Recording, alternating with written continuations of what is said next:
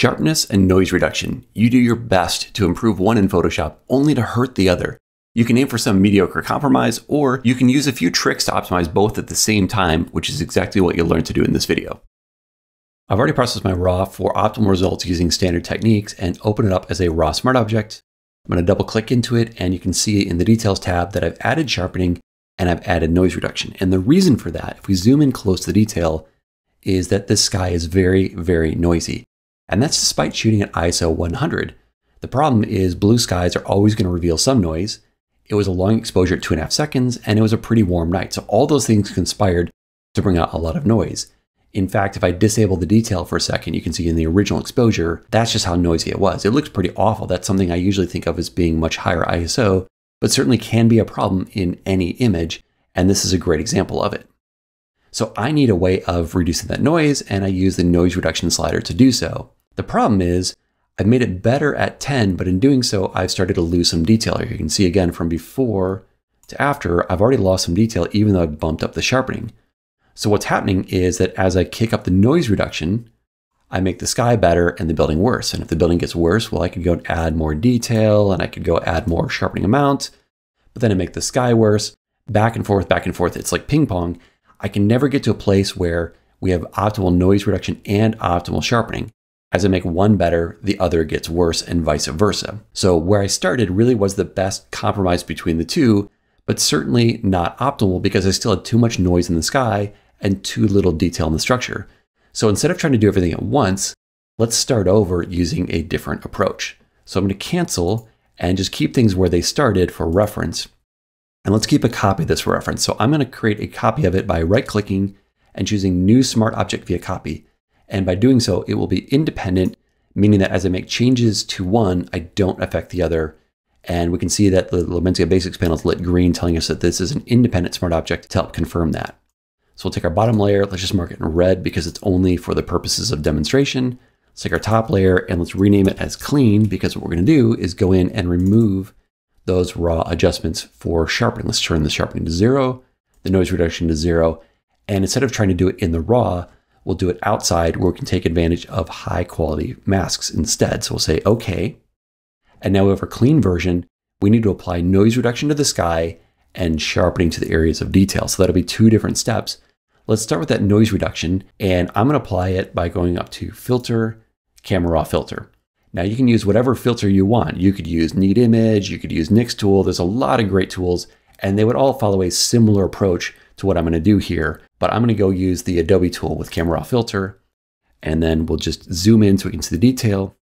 And now I'm going to be optimizing for noise in the sky without having to worry about the building. So I don't have to just go up to 10 like I was before. I can really push this until the sky looks great. Let's go all the way up to like 60. I think that'll do it. Obviously, the structure looks awful from before to after. I've obliterated detail, but it's not something we really need to worry about because we're going to mask this into the sky only. So we're going to protect this from this adjustment in just a moment. Let's say okay. And now we've got our camera raw filter, and the filter mask is basically saying to apply it everywhere because white reveals and the mask is white everywhere. So what I really want is white in the sky so that we only bring out the denoising in the sky. And this sky happens to be darker and blue, which means that it's perfect for a luminosity selection to help us create a perfect mask. So I'm going to go up to Lumenzia and start with the fact that it's dark by clicking on D for darks. Let's try to get a little more separation because I want the sky and not the structure. So let's go bring it down to like 3.5. That's gotten a bit better, but I need more. So now I want to bring color into the equation here. So what I want is to make sure the blues are very, very dark and included, and the reds and yellows are not, which is what this structure looks like. If you look at the underlying color here, it's fairly red and yellow. So I'm going to go to the color conversion layer because we can optimize these previews from Lumenzia. And let's go make sure that our blues and cyans, the sky colors, are very dark and included in our darks preview. And our reds and yellows are very light, so they're therefore excluded from it. And now we've got much better separation.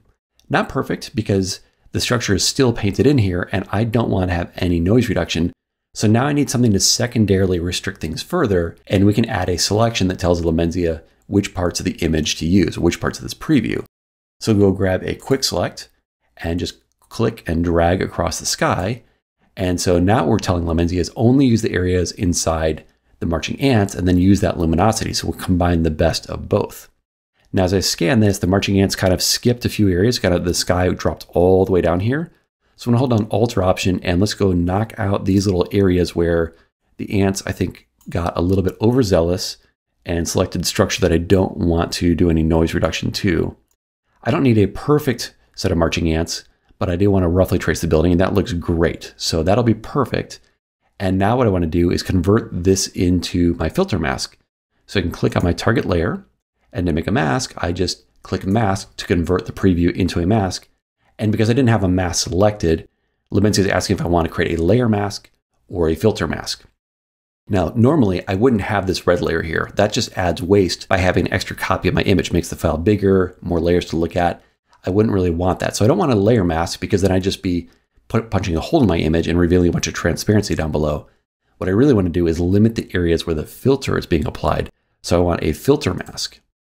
And I'm going to choose here to feather just a little bit to soften the edges of my marching ants.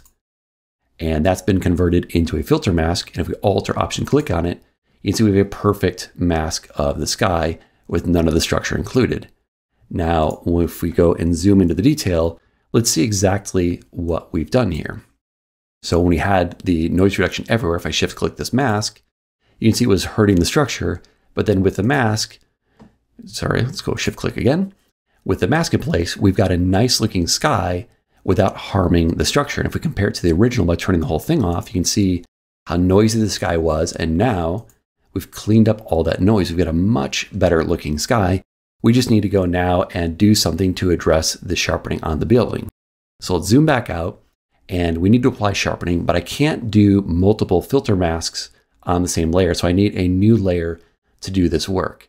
So I'm going to create a copy of this, but this time, instead of creating an independent smart copy, I want to create a dependent copy. So I'm just going to hit the regular Command or Control J, and you see that the basics panel is showing raw and yellow, meaning that this copy is linked to something else. It's linked to this. They're both showing as yellow, whereas this one is still green. So what that means is that if I make a change to this layer will update and vice versa, which is very handy because if I double click this and make some change to the slider values, I'll be updating both at once. Let's just go make some really obvious change just to help demonstrate the concept. So I'm going to make it super yellow. Obviously I don't want this, but just to show the point, say okay, and we'll see that both thumbnails are updated to yellow, but this one, because it was independent, didn't update. So this one still has the original sharpening noise reduction. These are linked. And not only does that allow you to make one set of updates for all these copies, but it also keeps your file size a bit smaller because the underlying asset is not being duplicated. I'm going to Command Z to undo that. Obviously I don't want it to be yellow, just want to demonstrate that point. Now we've got a little bit of housekeeping to do. Let's rename this bottom layer as clean plus noise reduction because the filter is doing noise reduction. And then on top, we don't want the noise reduction, so let's drag that to the trash. And let's rename this one as clean plus sharp because we'll be doing the sharpening on this.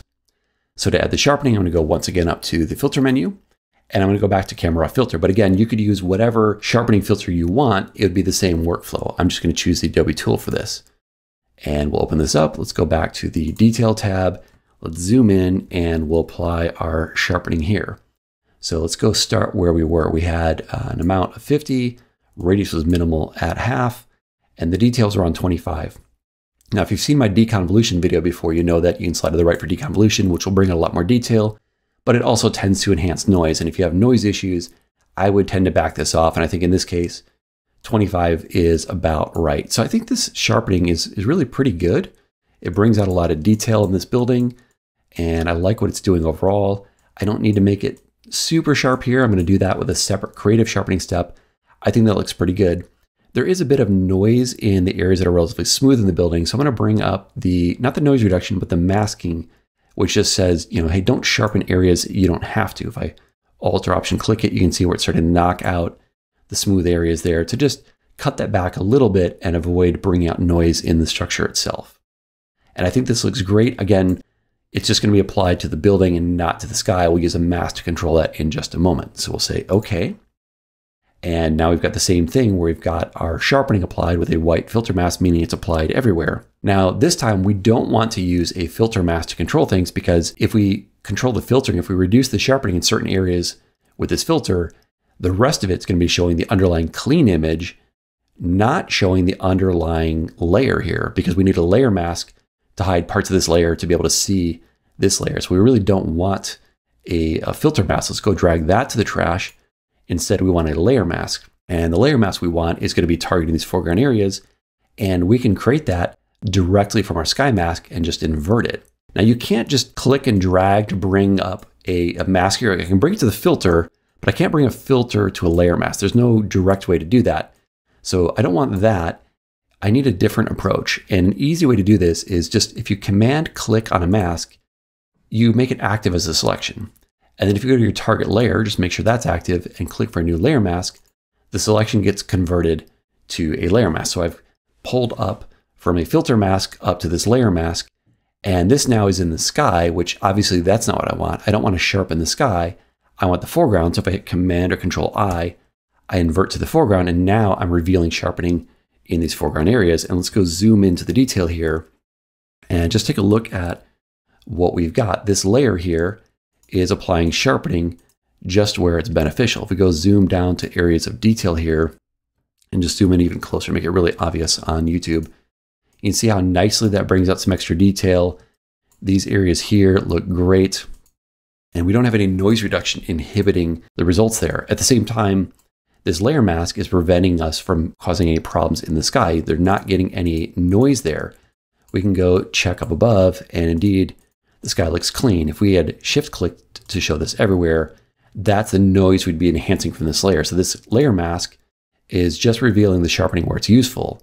And then underneath it, this filter mask is just applying the denoising where it's useful.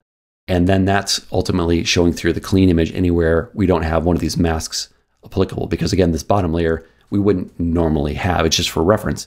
But let's see how we've done here. If we hold down Alt or Option and click on this, we can see before is the original version here where there's a ton of noise in the sky, to after where we've removed that noise. And if we come down a little bit and look before, not only do you see the noise, there's actually a sharpening halo here. And in the after version, there's no sharpening halo. And there's a lot more detail in the structure. They can see just how much better that structure is looking. If we get down into areas of even more detail, even more so. And I think we can take this even further. Let's go take our sharp layer, and I'm going to go up to Filter, Sharpen, Smart Sharpen, and add some creative sharpening. And I think an amount of 150 is good. Same radius at 1/2 is good. Reduce noise here. If we turn off the reduce noise, you see there's some noise coming through from the areas that are smooth in the architecture. So I do want to reduce some noise here so that my sharpening doesn't cause problems. And maybe I'll bring it to something like, 6% or so. I think is a nice balance. And you can see how from before to after, how the smart sharpening is bringing out some nice detail there without bringing out a bunch of noise in the structure. And so now let's look from before to after and see just how nicely it brings out detail. And look at these window details here. And, the sky areas where you have all the noise. And, afterwards, we just clean that up really, really nicely by using this two-phase approach to give us the optimal blend of perfect noise reduction and perfect sharpening. And of course, we don't need this bottom layer, so let's just trash that. And this would be the normal result where we've got the bottom layer with the filter mask and noise reduction, and then the top layer with a layer mask and our sharpening. And now click these next videos to learn more about optimal noise reduction and sharpening.